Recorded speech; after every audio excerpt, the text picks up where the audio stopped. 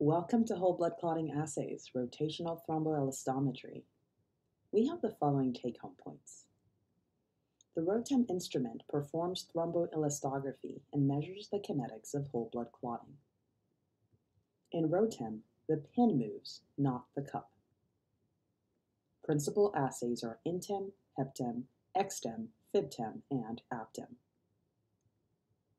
The thromboelastometry device consists of a platform with a chamber, heating element, and a disposable cup filled with citrated whole blood. The blood sample is placed in the chamber and a detection pin is inserted into its center. In ROTEM, the pin oscillates, not the cup. As blood clots, the pin's movement is recorded through a detector as a function of time. At first, the pin moves freely. The resulting straight line is the clotting time, which measures the start of the assay to the first detectable clot formation at 2 mm amplitude. As clotting proceeds from an amplitude of 2 to 20 mm, this interval is called the clot formation time. Then clot formation proceeds to its maximum amplitude, the maximum clot firmness.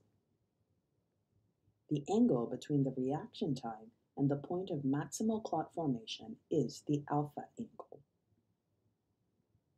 As fibrinolysis proceeds, the curve amplitude decreases and the lysis index at 30 minutes is measured. Lysis proceeds until the reaction ends and the pin moves freely again.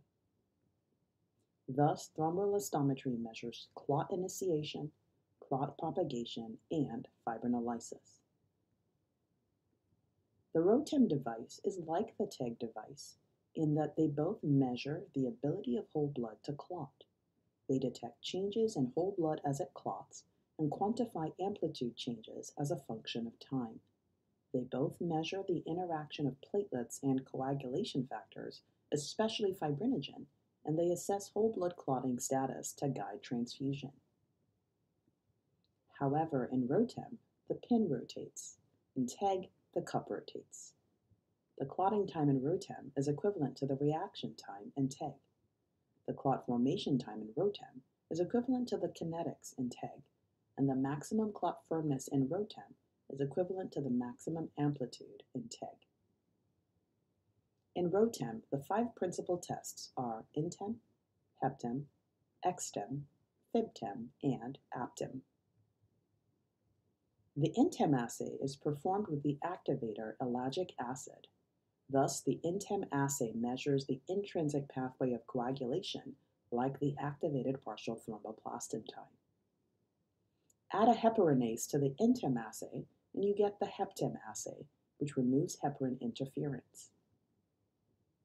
The EXTEM assay is performed with tissue factor and thus measures the extrinsic pathway of coagulation.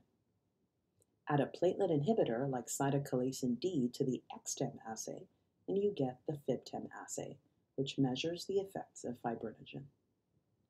Add aprotenin, a fibrinolysis inhibitor, to the EXTEM assay, and you get the APTEM assay, which measures fibrinolysis. In summary, the ROTEM instrument performs thromboelastography. In ROTEM, the pin moves, not the cup. In ROTEM, the principal assays are INTEM, HEPTEM, EXTEM, FIBTEM, and APTEM. This ends our video on whole blood clotting assays, rotational thromboelastometry.